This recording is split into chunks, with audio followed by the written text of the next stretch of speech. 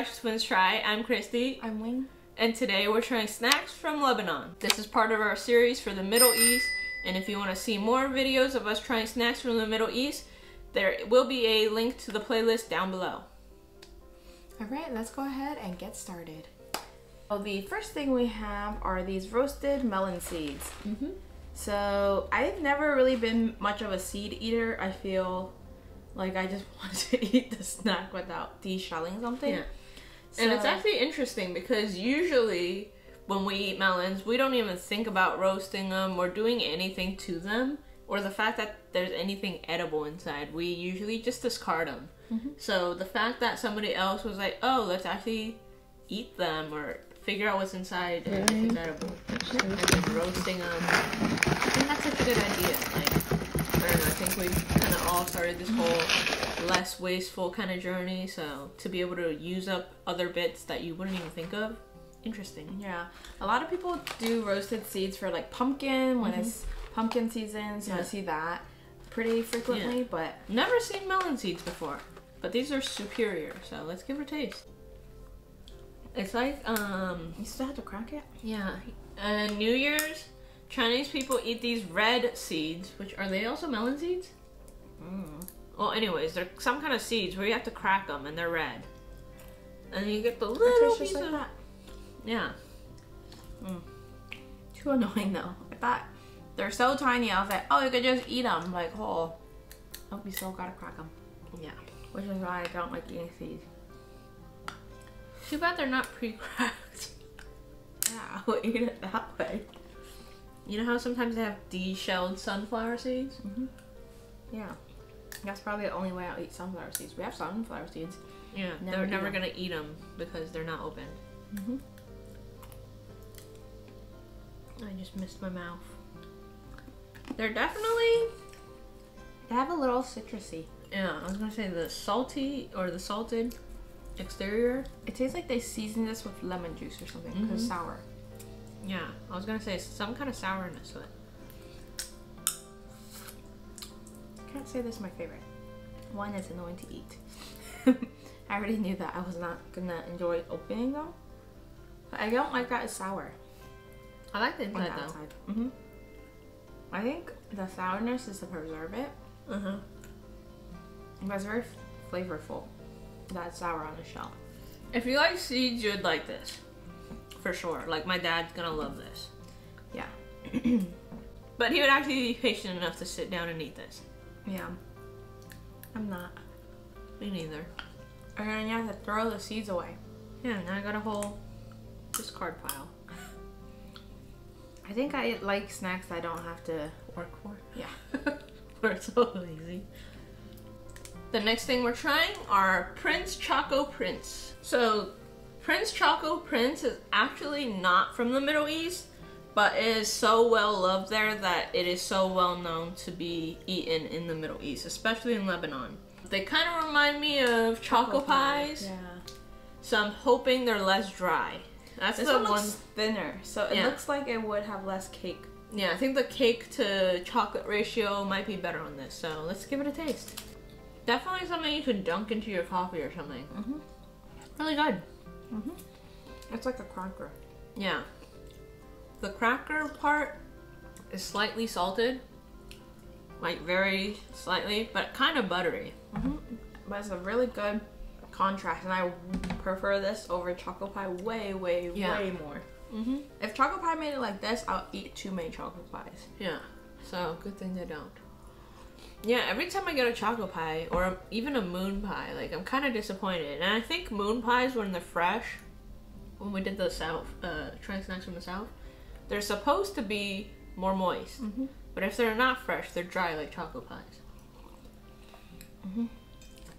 That was good. Wait. The next thing we're trying is well loved in Lebanon, and it is the Gandour Tutti Frutti chocolate, now with raspberries. And so inside is chocolate with like fruit syrups from what I'm understanding. So let's give it a taste. This one's kind of fruity, like strawberry or raspberry, some kind of berry.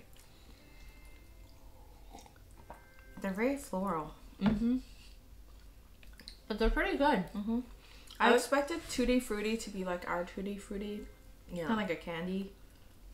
So I am pleasantly surprised. Yeah, and I think the chocolate is slightly different. It's not just chocolate.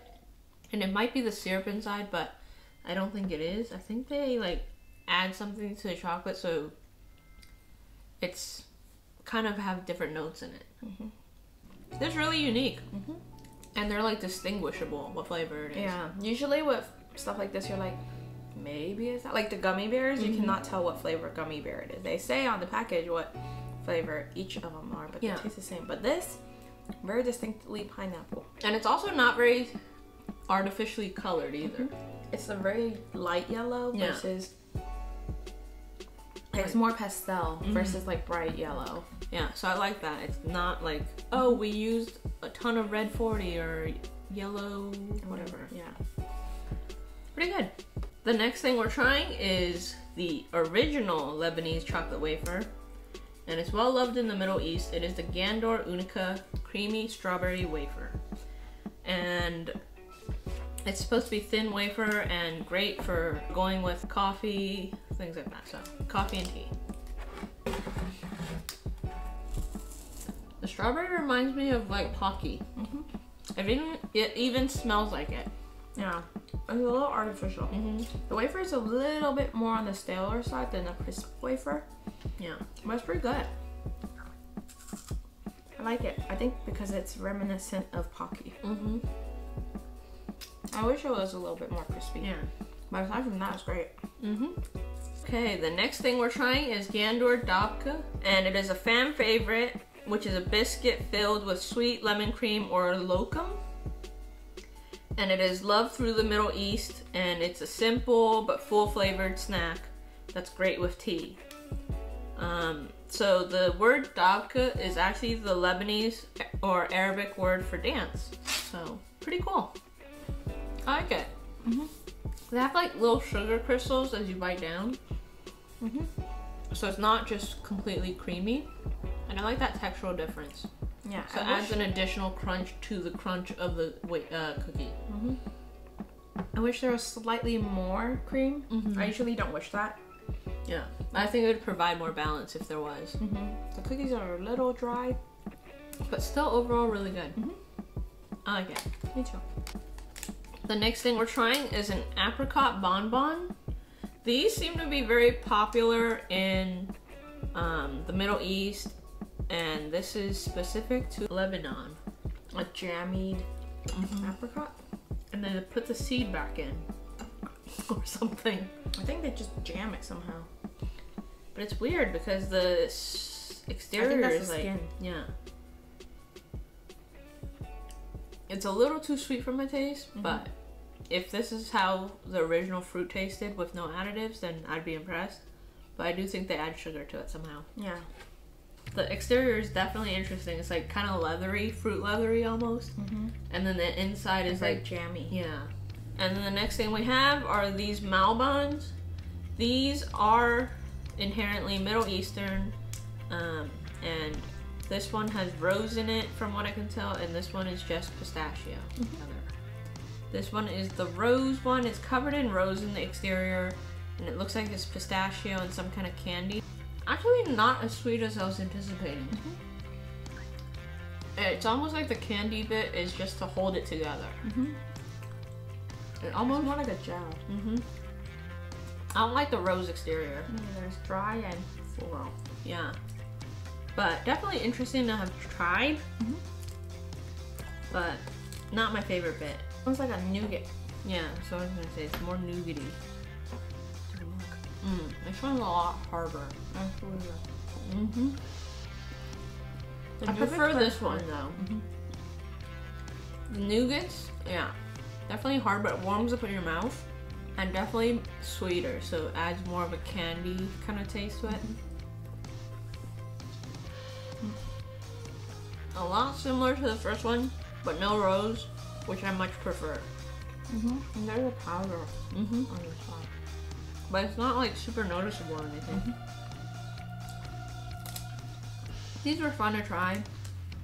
The nougat one was, this one was definitely my favorite of the three. I like that they use pistachios because it's not a lot of things that you use pistachios for, except like halva. But this was a different take on using pistachios as a snack, and I really like it.